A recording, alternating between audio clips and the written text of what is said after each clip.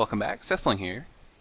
I'm currently on a map called Mountain Mayhem, which is a race for the wool map that my team recently played on and lost in a race for the wool tournament.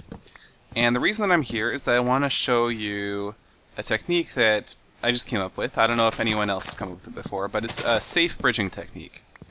Let me explain the idea to you. So, Race for the Wool is a format where each team has their own lane, and they're identical and symmetric. So, if I look down the map, you can see the two lanes. My team is in one lane, and the other team was in the other lane, and you have to get 3 pieces of wool from throughout the map in order to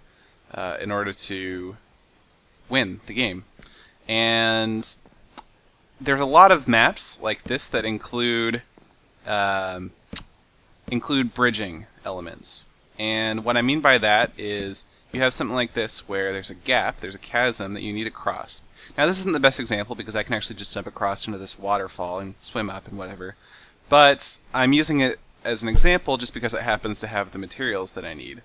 So I might have people on the other side of the map shooting at me as I'm trying to build this bridge. And if I just come out here and try and build it this way by, you know, shift crouching and moving along, it's not going to work very well. So the idea is that you want to do it from behind a safe wall, and so that's what I've got going on here. I can place a torch, and if I aim at the side of the torch, I can actually place my wall farther out. I can break a block here, put a ladder down, and then if I target the right part of the ladder, I can actually build farther out. Now you'll notice at no point in there did I expose myself in any way that would allow the opponents to hit me. So then I can put down another torch, another block, and I can continue this wall out. This is the farthest out that I have to come. It's going to be very hard for anyone to hit me unless they're, you know, standing on the mountain over there. And I can just continue this bridging. Now it is very slow, and it's impractical in some maps because what you really want is something fast.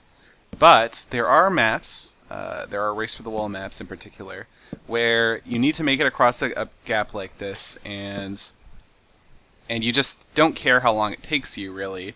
You just need to do it, and you need to do it without getting shot off. And so that's why I'm presenting this technique to you. I don't think it'll be useful in a lot of cases, but I do think that there may be some cool cases where it is useful, and so I just wanted to put it out there for you guys. You can see I am going extremely slowly, and I even have a lot of tools that assist me with it. So yeah, just I mean, take that for what it is. I know that it's not the be-all end-all of bridge making techniques. Definitely, if you have a piston, you can do this faster and safely. But if you don't have any redstone, like I don't over here, but you do have ladders, which are easy to build because you usually have access to plenty of wood in these kinds of maps, this thing will work. And it works okay. It's just a bit slow. Anyway, I thought I'd share. Thanks for watching.